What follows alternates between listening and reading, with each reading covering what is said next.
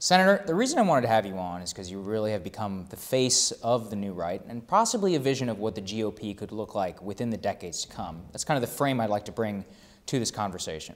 So let's begin with Google. You were the first attorney general in the country to open an investigation into the search giant. Now 48 of your former compatriots have joined your lead. The DOJ is also leading investigation into these companies. What is the ideal end state for that investigation in your view? Well, I mean, the ideal end state is to get the facts, first of all. And this is something that Google has resisted. I mean, look, I can tell you, as Attorney General of Missouri, I mean, first of all, when we tried to get other states to partner with us, when I launched an antitrust investigation, this has been 2 years ago now, I couldn't get a single state to come on board. So now to have almost all 50 is absolutely outstanding. I mean, this is great, great progress. I think it shows what happens if you're willing to take a stand. But Google resisted us at every turn. You know, their public statement was, their public official line was, oh, we're cooperating fully. But cooperating fully meant resisting every document request. It meant maintaining at first that they weren't even subject to Missouri's laws. This was their first salvo. It meant hiring every attorney that they could find to try and stall us and delay. And that's exactly what they're going to do to the state attorneys general. That's exactly what they've been doing to the United States Congress. I mean, I've sat in committee hearings and listened to them tell, if not outright falsehoods, deliberately misleading testimony. Which falsehoods and well, think about for a second their Android phone. I mean, listening to a Google exec tell me that the Android phone doesn't actually track users when they have location services turned off. But it turns out it does. I said, well, wait a minute, if you turn off the Wi-Fi, does it still scan for other Wi-Fi? Yes, it does. Does it still send reports to Google? Yes, it does. Can you stop that? No, you can't. But of course, he initially said quite the opposite. So all that to say that getting the facts about what Google is doing would be a tremendous, tremendous plus. And then look, we've got to stop their anti-competitive behavior. I mean, Google is engaging with a pattern of what looks to be anti-competitive conduct. We need competition in that market. We need consumers actually to have their interests looked after, not just these monopolists. So the criticism of that would be nobody wants to use the second or the third or the fourth worst search engine. So what does competition within search actually look like, especially with targeted advertising? Yeah, well, this is a big problem, and the targeted advertising also leads to rampant privacy violations, and this is something else I think we need to talk about, is what Google is doing, violating its users' privacy.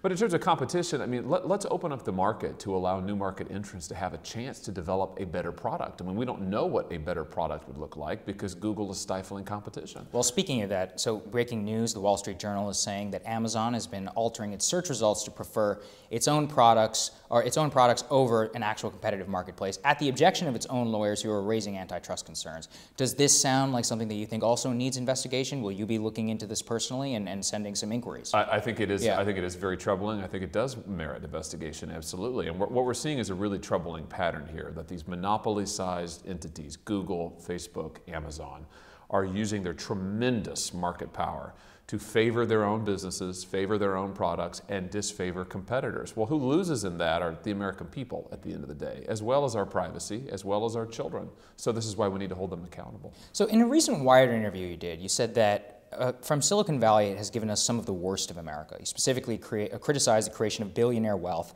at the expense of others, and you called it the Uber economy. Why do you think the gig economy is bad for American workers? It's a significant change in rhetoric that we saw from the Republican Party in the early days of Uber. Well, I think, look at the track record that Silicon Valley has given us, and I've referred to, in particular, social media. I mean, social media, the pathologies associated with social media in the last decade or so, I mean, the data that comes to us about the correlation between social media usage and teenage suicide and teenage depression and teenage loneliness. Now, look, we need more information. It's still early days, but what we're seeing so far is very, very worrisome. And we know what the business model is of these giant social media companies, Google, again, and Facebook. The business model is to get us to spend as much time online as possible, to take as much information from us as they can without telling us, and then sell it without our consent or otherwise profit from it. That whole business model is based on exploitation of consumers, of families, of individuals, of children in many cases. That's something that we ought to be concerned about, that we need to stop. Well, I want to return also to the gig economy, like you said, because I thought the Uber economy was a very important phrase that you used there. Is it exploitative of workers in order to participate in in order to create gig economy businesses? Yeah, my concern is that what we're seeing with Silicon Valley is they're creating jobs, but they're creating jobs in China. I mean, where are they prioritizing their investment? Overseas. You know, I mean, look how Google has worked overtime to try and open business ventures in China. including being willing to launch a platform search engines that censor according to Chinese Communist government standards, just so that they can rake in the bucks. Where's everything produced that Apple, for instance, makes? China. So I'm concerned that they're building an economy in which American workers don't have anything to do. American workers don't benefit. Uber, I mentioned the Uber economy because Uber drivers get paid cents on the dollar in order to drive. So who benefits from that? Well, Uber executives, they get rich, just like Google executives are rich and Amazon executives are rich, Facebook. But what about everyday American workers? What's their place in this economy? It's a problem. Do you think gig economy jobs make America a better or a worse place? I mean, it just depends.